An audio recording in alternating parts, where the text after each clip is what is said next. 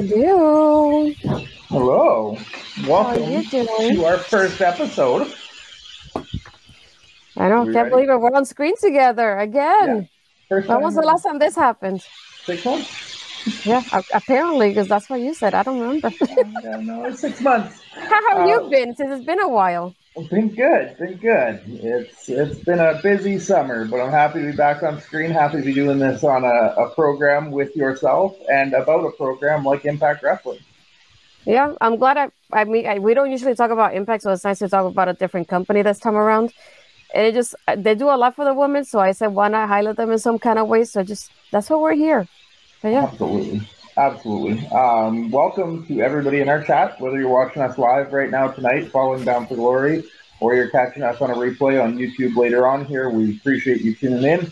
We're going to be doing this weekly, checking in on all things Impact Wrestling, following the weekly programs, and on Friday nights after the live Fight TV pay-per-view events like this. So let's kick it off. What did you think of the show as a whole tonight, Astrid? It was better than I thought it was going to be because it was a good card from what I saw at the beginning anyway when they advertised it. So I was not surprised. It was really, really well done. I was only disappointed with the result of one match. So that's pretty good. How was it for you? I think I know which match you're talking about. And by the end of the night, they won me over with it. So I'm okay with that. But as a whole, I thought the match was really, really well done. I was a little behind on watching, which is why we're a little late kicking off tonight. But I got through the whole card, and everything was up to the standards that I've come to expect of what Impact Wrestling is putting forward from an in-ring perspective week in and week out.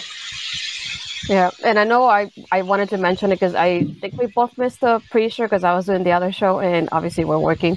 But just to name it, we had Brian Myers for the Happy Note Open Challenge for the Digital Media Championship, and we have the answer from Dirty Dango of all people. So that was surprising to see. I'll definitely watch the match a little bit later, so I didn't get to watch it. I started with the regular card. What did you think about having Dango of all people answer that challenge, though? Yeah, it's great to see him back in a ring on a televised program and getting out there again. I know he's been kind of working independently here and there, but seeing him back in the Impact Wrestling ring is an exciting thing. Admittedly, I haven't given the Digital Media Championship the respect it's deserved since its inception. I've missed a lot of kind of the pre-show matches and the early matches where it's being defended, but from what I'm seeing on the main programming of the stories that they're building around it, those matches definitely, I think, deserve a little bit more attention from me going forward. Yeah. So to open the pay-per-view, we had the Exhibition Championship, which was Speedball versus Kaz of all people. I love this match so much. I'm glad it was the opener. Speedball is killing it. As we can see with this whole match, they had a great pacing to it, which I love too. And one of the things that I like the most about the match is like how they kept highlighting in commentary with like certain moves that Cass was making. And it's just like, you know, Cass has been doing this move for like X amount of time and nobody has kicked out of it. But here's people kicking out of it and kicking out of everything that Cass is giving him. But I felt like it was a good showcasing for Speedball as well. I was surprised by the ending because I just thought it would be a good way to kind of pass the torch to Speedball. So I was surprised with Cass winning. But we'll see how that goes when, you know, with new people coming in and storylines happening with him as champion now. But overall, it's pretty interesting to watch. I loved the match, though. What did you think about it? No, I've loved everything Speedball's done. We're at 9 months since his arrival in Impact now. January at Hard to Kill last year was kind of his first match. Everything Speedball has done since getting down there and getting onto the roster, and like not even just an Impact, what he's doing worldwide right now, the matches he's putting on. I have not seen a single match of Ice Speedball that I thought was bad. Going into this, I definitely thought the same as you did, that Speedball and Kaz, it's one of those things. Kaz is a special guest coming over from AEW. They made a big deal about that in the triple threat to set the number one contender last month. Or 2 weeks ago, I guess. So it's not even last month for Victory Road, but they definitely kind of set that up that he was the AEW guy coming in. He was one of these guys coming from an outside perspective. Obviously, Kaz has a lot of history in Impact, starting out there and being around for as long as he has. But it was a big surprise, and both guys threw their best shots at each other. You had Speedball throwing ultimate weapons out there. You had Kaz throwing out cutters left, right, and center. that Ultimo weapon into a cutter was absolutely ridiculous. That's something I would expect from a Randy Orton. So to see Kaz pull that off, and then the way he just smoothly transitioned it straight into that chicken wing for the finish was it was the chef's kiss, really, it was. Yeah. And just as a whole, these two just killed it. It was a hot opener. It got the crowd going. It's what I love about the X Division and Impact's portrayal of the X Division week in and week out is they always put these guys out there and they always take the show off with a bang. Yeah, I was just thinking it was a good, shocking way to open the show more than anything because I didn't expect any champions to begin with, especially when they kept highlighting, Speedball has had 9 defenses that he's had so far. He's been successful at each one of them, and that's the best, kind of record they had for an X Division champion, the way he has. So the way they would keep going and highlighting everything he's done as champion, I kept thinking, it's just going to keep going. So I was not expecting that result of all results, but I think it'll be interesting to see how Kaz meshes with, the younger talent that they have in the X Division and Impact right now. Yeah, it's definitely going to be interesting to see where they go with Kaz with this. My first thought was that I mentioned to you in chat before we went on the air, is that I think we can easily come back and revisit the Kaz-Chris Sabin match that we tried to have a couple months back that Honor No More interrupted and caused to go to a no finish and come back and actually have that what was a futures match 20 years ago that they tried to do, now that they're the present, come back and actually have that for an X Division title and let that match come to a proper conclusion, which I think would be a great way to build this X Division for Kaz right now. Start off with that feud, let him and Sabin go out with it, and build forward from there. Yeah, and now to switch gears, we will go backstage to an interview with Mickey talking about her match with Mia. But she says, if anything, I'm the torch, and I'm here, put Albany to the ground. But I think it's interesting the role with Mickie James too. I've been loving what she's doing with the ladies because even though she's winning the matches, she's still highlighting the ladies from the Knockouts division in such a way, and I love what she's doing in this last rodeo, as she calls it. On her way to the Knockouts Championship. So we'll see how that goes for her. But then after that, we had Mickie versus Mia. Wow, I enjoyed this match so much. I was also torn because I love both of them. I was one of those people that was in the Mae Young Classic when chanting for Mia to get signed to NXT. But I've also loved Mickie for quite a while now. So this was one of those I didn't know who to pick, but I knew either way I was going to be happy with the finish. But at the same time, I had a feeling Mickie was going to win it because if Mickie loses, it's the end of the road for her. So I had a feeling she was going to win it. But it was incredible. One of my favorite parts, though, was towards the end when Mia just tells her, I'm sorry, and she kicks her with Eat Defeat when she does it. But, it doesn't go the way that we expected it to go. But having that part reminded me of Ric Flair, Shawn Michaels, WrestleMania moment. Just I'm sorry, I love you, but I had to hit you anyway. But yeah, I love the chemistry between them. And I love having their sportsmanship at the end when they just hugged each other after the match, too. And I love the pacing of it, and Mia is just incredible. So I love this story for Mickie. I really do. I love that they're doing this with Mickie. That we don't know how much longer she's got left. I'm sure she has it all signed out down to the day at this point, but we don't know. So every match that she's doing in this last rodeo, it could be that night. And I think when it does happen, it should be a surprise that it should come out of nowhere to us. That we have somebody that you don't expect, somebody that's going to be made from this match, that we're going to get coming in, making a big impact on the card, on the roster. Somebody like a Killer Kelly or a Masha Slamovich would be a great way to put them over as the next face of the company.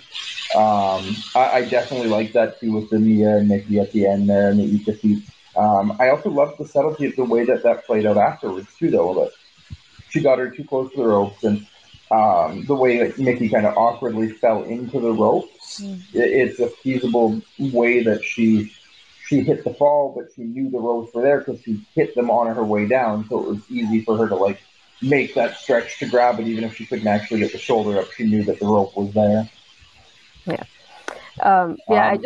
I love the storyline that they have between them. That was pretty well done in this match too. The other thing in this match that I really loved was the callback to Mickey's early time with the kiss on the ropes, and it reminded me of Mickie and Trish feud. Yeah, that's very true. Yeah. want to give a shout out to Yum Gravy for joining us there. Mm-hmm. Love to see you in the chat. Thanks for joining along.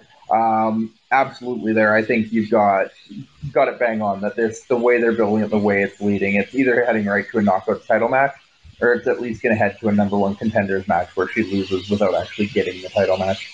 Yeah, most likely. I think it'll be nice to see her just, even if she retires in by winning a championship, I think that will be cool as well.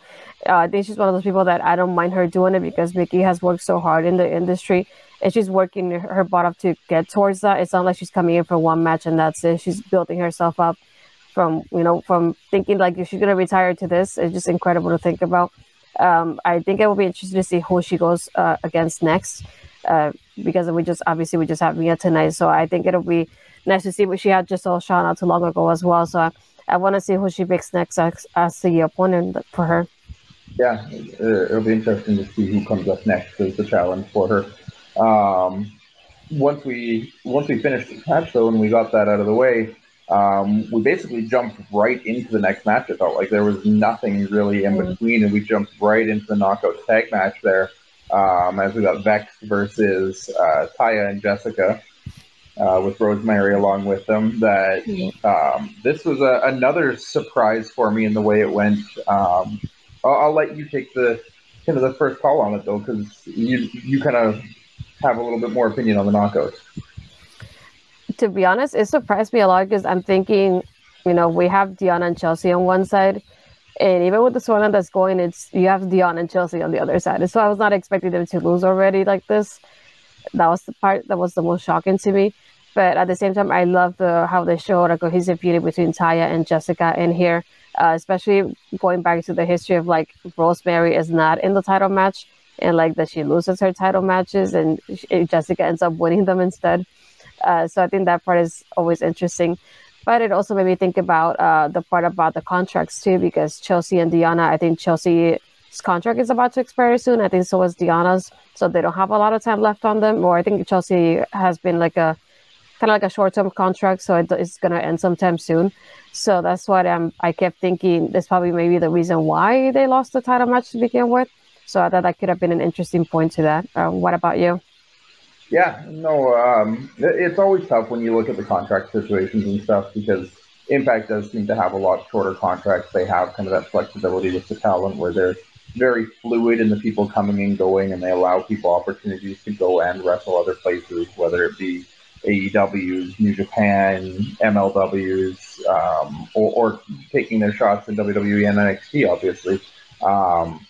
It's something that I think we as fans have a little bit more insight into now than we used to, and can look at those things from an outside perspective and see, well, this person's contract's expiring, so they're probably going to lose their match. But it also is an opportunity where maybe they do have a situation like they did last year with Josh, where it expired or his visa expired, but they can play that into a story as well that make you think that he's losing because his contract's expiring and he's not going to be around. And the next thing you know, it's a surprise return when they actually have like the contract re-signed. Yeah. The match as a whole, though, I definitely enjoy Taya and Jessica's chemistry as a team. I love the look of Vex. I think Chelsea and Deonna just have that look of teammates that, especially now that they've got their matching outfits and stuff and their matching ring gowns as they come down, they really give that vibe of someone that has been teaming for years and years as opposed to a team that's just formed in the last couple months. All four of these women are extremely talented in the ring. I wouldn't expect anything less than what we got. I love Jessica Havoc as a performer and an artist in that ring, and I'd love to see her get an opportunity. I'm super happy for her to actually win a title here. Getting the opportunity to work in a tag team with Taya Valkyrie, I think, has nothing but a limitless ceiling to what she can achieve being alongside someone with Taya Valkyrie's experience. Mm-hmm. Yeah, overall, I really love the storyline that we're telling in the ring with both teams. It just made me wonder about the future of Chelsea and Deonna in the company, which I hope they still keep them somehow, because I feel like they'll be beneficial to not only the company, but for them as well, because Deonna has been one of the people that has been highlighted so well on Impact since joining them. And I think they could just keep going on with that because she's doing incredible over there. It's just like, why try maybe a change where you're doing it well here? or maybe give NXT a second try. Who knows with Triple H in charge now? But I feel like I like what she's doing here with Chelsea, so I don't want it to end yet. Yeah, I think Chelsea for sure, with Cardona being there and Myers being there, and they just formed their team and growing in that sense. I don't think they've been doing enough with that trio since they formed up. So I think it's got to be something either they're waiting for the contract statuses to be confirmed, or they just were afraid to build it too much because of the contract. But I'd love to see more come out of that trio. Deonna, absolutely. The Virtuoso has been a staple of the Knockouts division for the last couple of years. She's been the headliner on so many of these shows that for her to take a chance and go somewhere else, and maybe AEW is knocking on her door and trying to bring her in, especially with the changes that are possibly coming there. But I think Deonna would be in her best interest to keep going and just become that next Mickey or Gail to run and lead this division into the next few years. Yeah, I totally agree. Next up, we had the Kingdom versus the Machine Guns for the Tag Team Championship.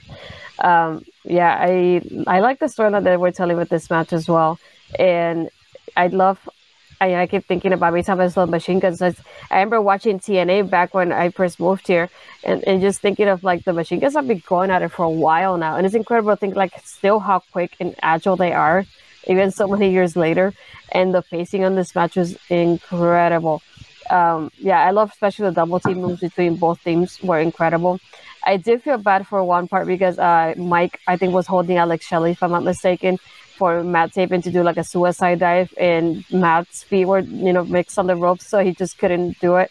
They tried to still like move Alex to help him out and still do some kind of move on him, but I felt bad for Matt that he just got tangled with the rope, so he couldn't do the move in there. And I feel like it kind of broke me from like the routine of what the match had been going on. But other than that, I was very entertained. I love having Maria in there as well as usual, bringing those shenanigans to the ring, and being used as the way for them to retain the championships overall. But pretty entertainment match. So, what did you think?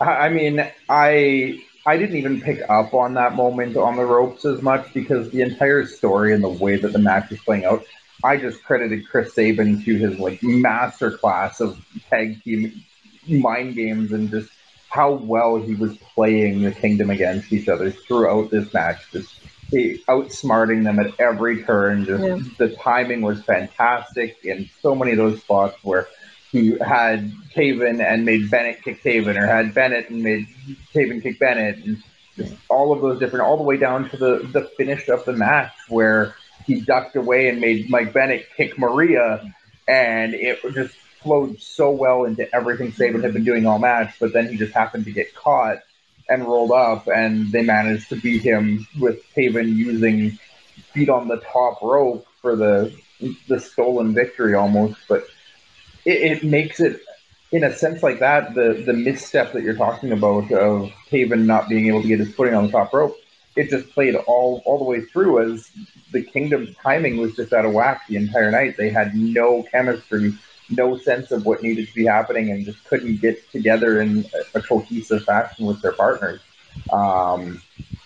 Motor City Machine Guns, those guys have done it all, and they continue to do it all on a night-to-night basis. And this match was just, like I said, it just put Sabin on that next level for me. That we saw Alex Shelley and Josh Alexander a couple months ago at Emergence. I would love to see Chris Sabin get Josh Alexander for the title here in the future as well. Yeah, I think that would be a good one too. After this, we got a recap of the Hall of Fame, which was Raven earlier in the pre-show after the Digital Media Championship match. And then after that, we had the Call Your Shot gauntlet match. I'm going to lead to you now. I forget the opposite way for you. I definitely took a lot of notes on the Call Your Shot gauntlet because I tried to keep track of who was doing what and who got everything out. It was what you would expect from a Call Your Shot. It's very Royal Rumble-esque except for the finish. That you get a lot of bodies in the ring, and it's a lot of just spot after spot from whoever's coming down to the ring. Enjoyable in its own right, and some surprises in there as well. We got a surprise right off the bat with Joe Hendry being one of these first entrants in the ring with Eric Young. We got Steve Macklin out third. We got a run of some regulars. We got Swan, we got PCO, Savannah Evans, Johnny Swinger. Just got to throw it out there. Every time Johnny Swinger's out here, I love his little mini ring that calls me back to the 80s, but it's like a 100th of the size of the rings that the guys came out in back in the 80s. Lots of women in this match, though. Like Savannah Evans, we got Tasha Steeles, we got Killer Kelly was out there. Taylor Wilde was a surprise entry. Giselle Shaw. Just a ton of women in this Call Your Shot gauntlet, and they all held their own with the men that they were in the ring with. Savannah Evans having a stare down with PCO. You had Killer Kelly coming out and like choking out, I think it was Macklin she choked out at a point there. And then like Tasha turning on Savannah and flipping Savannah and Killer Kelly out together to get rid of both of them. Sammy Callahan, you had Callahan, Moose, and Macklin revisiting that feud with all three of them in the ring at the same time. I think the biggest surprise in the match was when Bully Ray showed up. Definitely not expected whatsoever to see Bully Ray coming out in this match.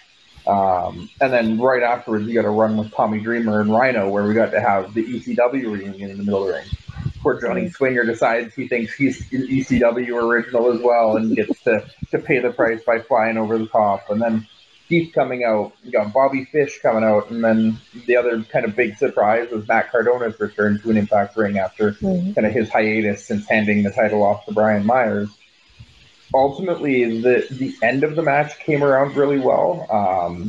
The Bully Ray and Taylor Wilde stuff with the was up off the top, and Taylor like crawling up into his arms and half making out with him in the middle of the ring, but then getting taken out of the ring by Matt Cardona along with Giselle. You get down to the end, and we ended up with Bully Ray and Steve Macklin as our final two, which I've been saying for months prior to us starting this show that I think Steve Macklin is the guy that is going to dethrone Josh Alexander. So at this point, Call Your Shot Gauntlet, we got the surprise return of Bully Ray, and we've got Steve Macklin, who's been killing it for a year plus now. I thought for sure Macklin was winning this match. 100% on board with it. When Bully got that win out of it, I was shocked. Very, very surprised. Unexpected. Ultimately, the way they've turned it around and the opportunity to see Bully Ray versus Josh Alexander is a match I'm looking forward to, but I still think that I want to see Macklin be the one to take the title. This one, like I said, this was the match that I didn't like the ending for. I was thinking, like you said, this is the way to highlight Macklin, having him take out Bully, and this will be it. And I kept thinking, this is the way of the veteran helping the younger guy in the roster. It's like, why wouldn't I want Steve, who's part of the roster, win the match rather than Bully is coming in like a surprise entrant? But that was just my thought of it. Because I would have preferred Steve to win it and just highlight him in that way, and him against Josh would have been better for me. But just the little spots that happened that I loved as well was having, Tasha of all people, who's really tiny like I am, facing Bully Ray in the ring and showing no fear to him. I love that moment. And he's like, forget about it. He just throws her to the security guard somewhere there. I loved it.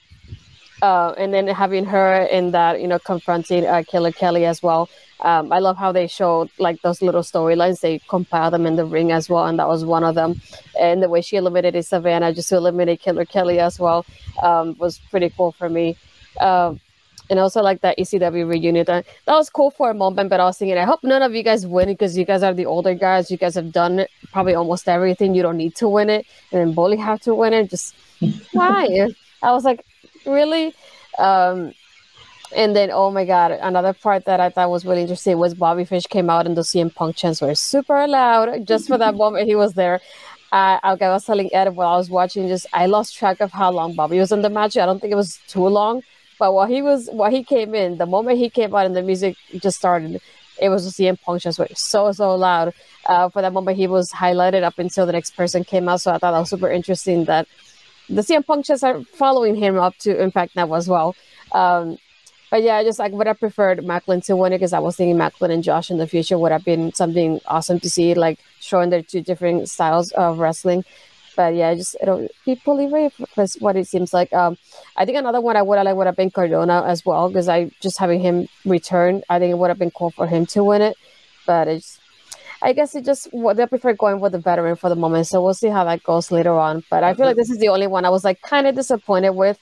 But it is what it is. Bully Ray's history and impact, it gives kind of that gravitas to it that he's somebody who's won so much and is a multi-time former champion, that it kind of puts some legitimacy on his claim to, test the young new guy in a Josh Alexander. You book him for one of these upcoming pay-per-views in the next couple months. I don't know that I'd want to see this play out all the way to Hard to Kill. I think Hard to Kill is maybe where you bring Macklin around and have a number one contender opportunity where you get Macklin in for Hard to Kill. But having Bully Ray in this spot, I think, is a good way to kind of play out, especially with the 20-year anniversary we're going through now this year, play out a lot of what they've been doing with the historical impact of all of the people who come before. We got AMW came back at Slammiversary, and we got to see Christy Hemme announcing matches. We got Gail Kim popping around. We had D'Lo Brown and the Aces and Eights come back for a match.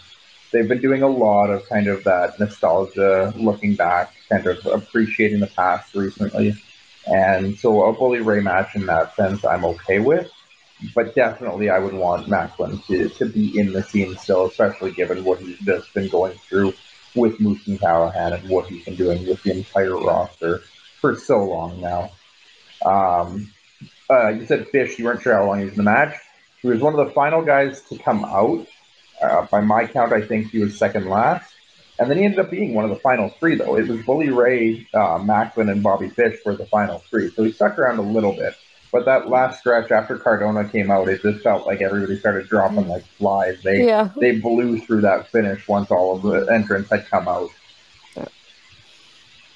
Yeah, and then after that, they show Eddie backstage getting ready and having his wife Aisha with the kids, and just I liked this is something I was discussing with Ed before the show started. And one thing that I liked is I like how they haven't made us forget that they're a couple, even though they're one is a heel and one is a face, and even showing that her as a face, she doesn't agree with what he's doing. So I like how they played that out on screen as well, and just kind of like, I hope this is the end of it for you, but I'm still supporting you because you're my husband kind of situation. So I like that in backstage how they portrayed it.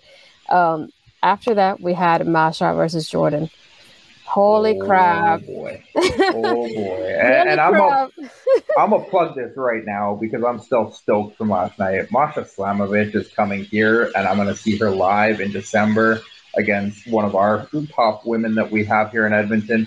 I am so excited to see Masha Slamovich live. This match she just put on with Jordynne Grace, these two women absolutely killed it in that ring. That was one of the hardest hitting, most brutal women's matches for a normal rules match, at least, that wasn't anything extreme or no DQ or cage or anything like that. It was just two women absolutely beating the hell out of each other, and I loved every minute of it. Right from the start, Jordynne just going right at her, that pile driver onto the apron, just everything these women did just looked like it hurt. I also liked how at the beginning even though I didn't think about it because I'm still kind of going back and watching and catching up on Impact, but I love how they kept portraying this is like Masha's streak is on the line, and I think they should have highlighted that a little bit more when they advertised the match.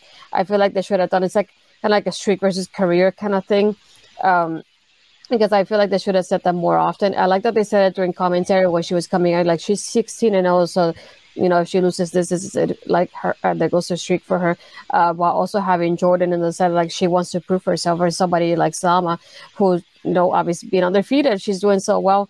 But yeah, I didn't know how their chemistry was going to be, but it was incredible. It was so hard hitting for a women's match.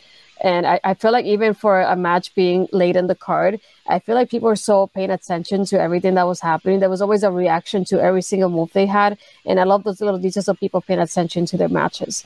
And I felt like Jordynne looked incredible as well. I love the parts when they're like trying to hit each other with their finishes and the other one kicks out, and just that kind of frustration they give you in their facial expression was incredible to see. It's like, I feel like no matter what I hit her with, she still doesn't give up. Particularly when Jordynne hit her with that Grace driver, the facial expression that Jordynne gave there, just like, what? Like that didn't do it? What do I have to do? Like that was just perfect nonverbal communication from her right there. just playing that character and playing the story out in your facial expressions. I'm always a big appreciative person when it comes to that. Yeah, I love the storytelling they had in the match, and they had a better chemistry than I thought they would, to be honest. This was definitely one of my, I can't even say I had a favorite match because I feel like every match was well done in a different way. The only one that I was disappointed was the Collier shot, but this was definitely one of my favorite like moments of the night. Like they totally killed it. I didn't think Jordynne was going to win, but then I kept thinking, we already had, was it 2 championship matches before this? So that's what made me think I don't think Jordynne's going to lose at this point. But it was really well done. I love the booking of this match. Just this card in general, I'm going to call it out because this card in general, all of these title matches, like the one match that I probably thought I could have called who was going to win it was the one where the person I thought I could have called lost it, and that was Speedball. I thought for sure Speedball was winning this match. Both tag matches, both of these top title matches, and even the Collier Shot, who I thought was going to win, didn't. Everything on this card had that level of unpredictability to it that you didn't know what was going to happen. I don't think there would be many people out there who could claim that they booked 100% on their prediction card for tonight's card. And I love that about the booking on a show like this, where you can't actually go into a show and say, yeah, I know every match is going to come out this way. Yeah. And this was just the best example of it, because every single time one of these women hit a big move, I popped for it.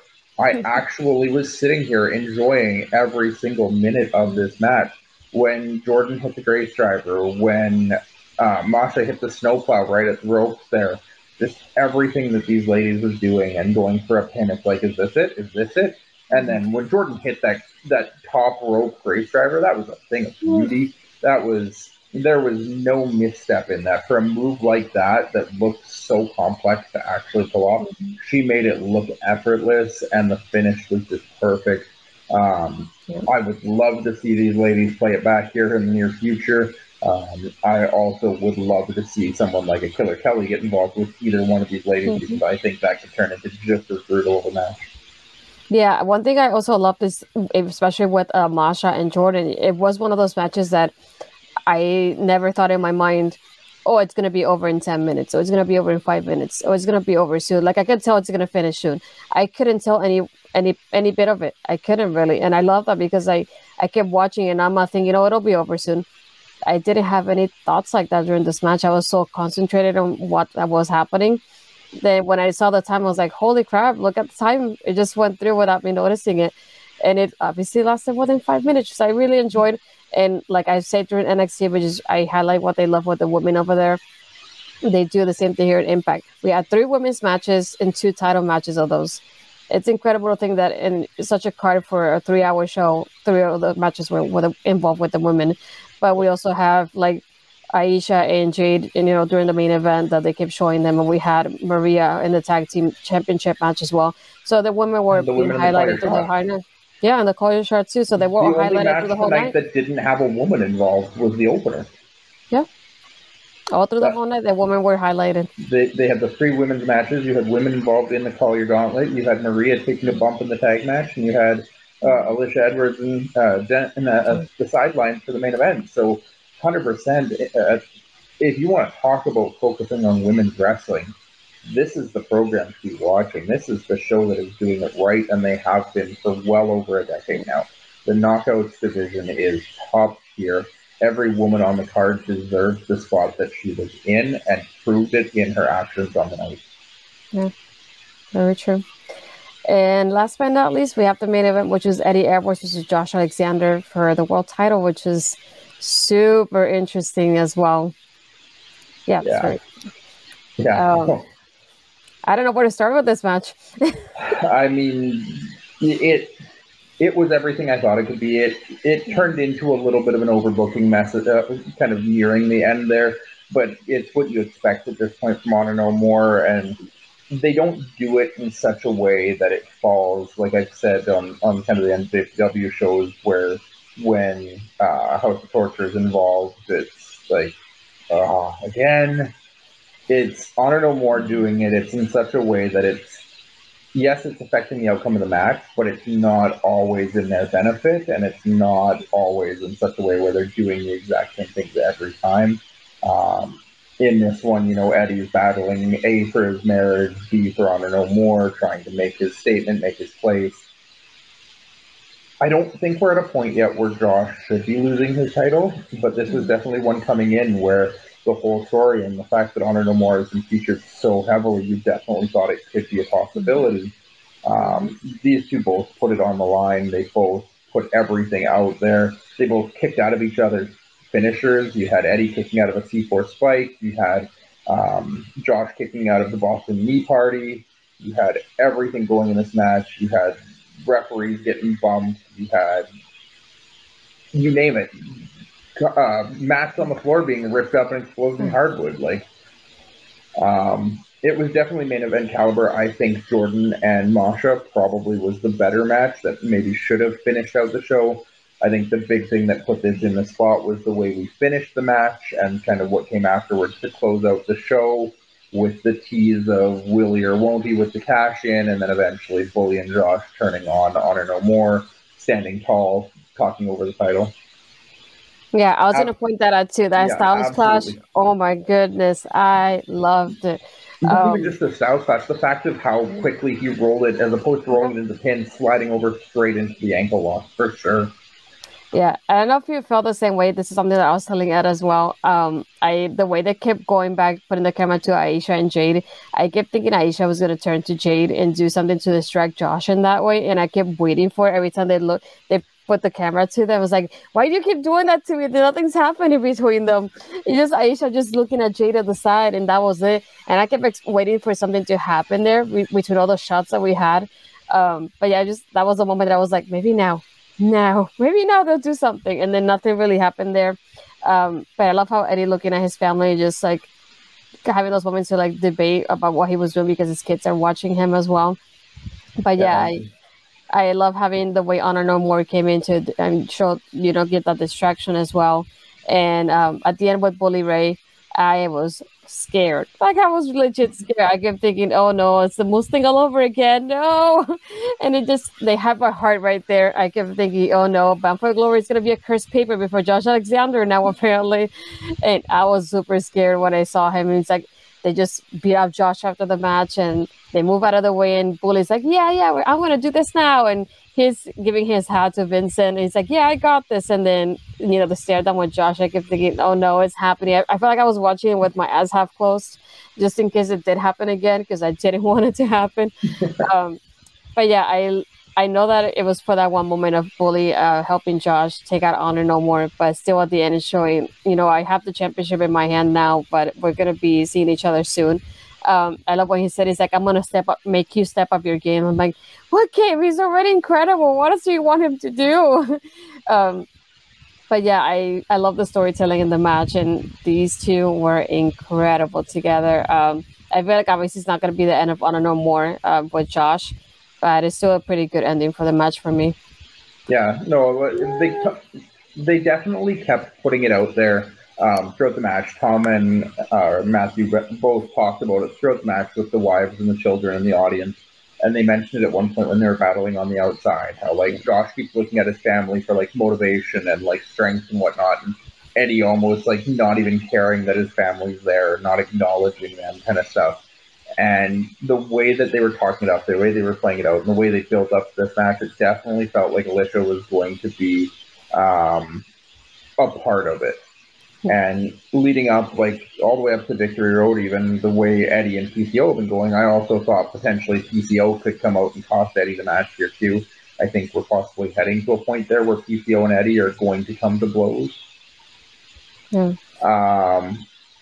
But all in all, the family involvement was definitely something that I think they had almost as a red herring there. They wanted you to believe it was going to happen, and then when it didn't, you were kind of like pleasantly surprised almost that Alicia didn't turn and join Honor No More.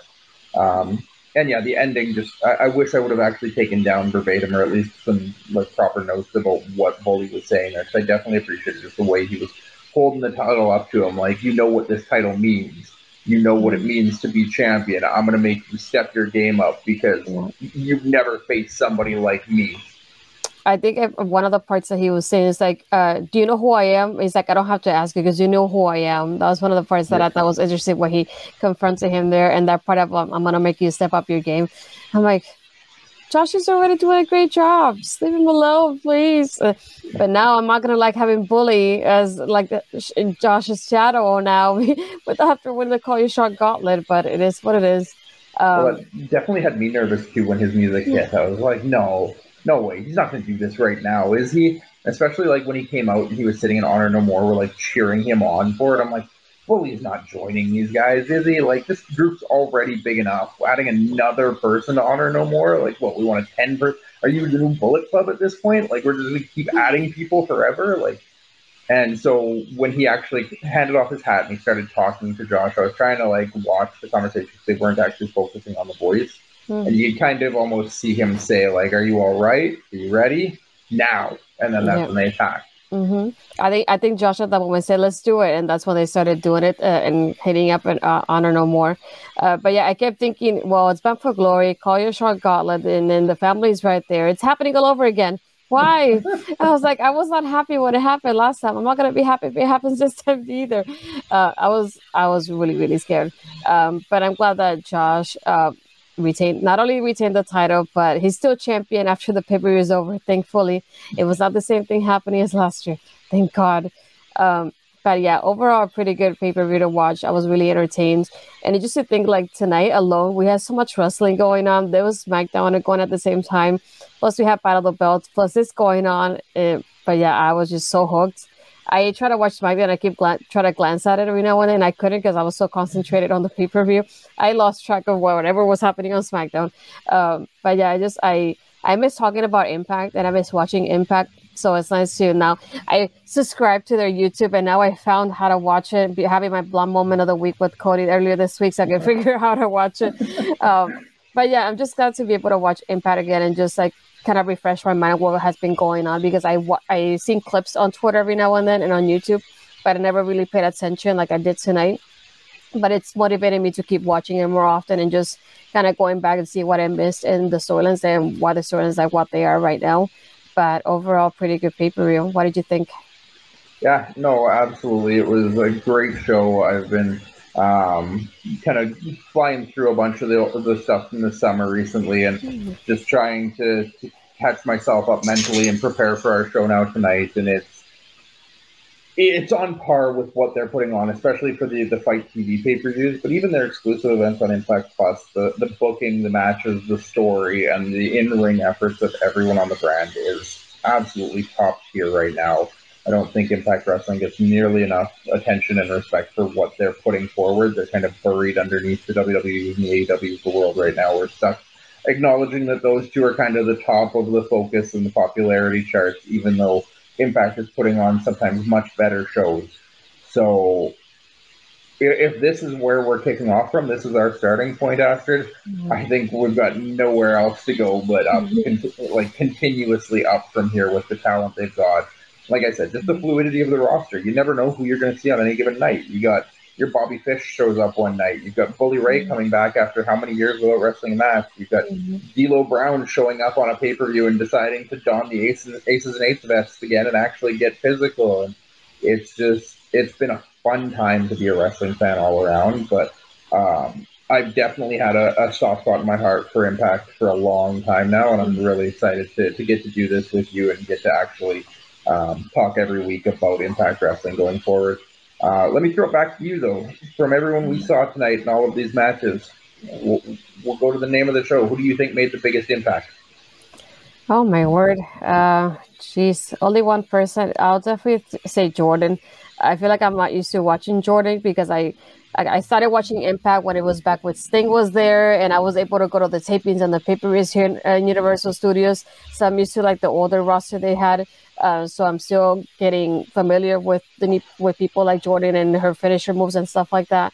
But I know how she's in great physical shape. By watching her tonight was just incredible. Like her agility, her power. I know she's a powerhouse, but being able to watch it live on a pay-per-view like this was just amazing to see. So I'm definitely keeping an eye on her after this. She blew me away tonight. Yeah. There was a lot of standouts. There was a lot of great wrestling. There was a lot of people I felt like had a big impact on the show and like really stood out as the top of the card. And if you want to throw around the pillars, where there's lots of people on this card that are people who should be in the conversation for the top wrestlers on the brand. But in terms of making an impact tonight, I think I have to go with Bully Ray. He was somebody I didn't expect to see on the card. He was definitely somebody I didn't expect to win the Collier shot.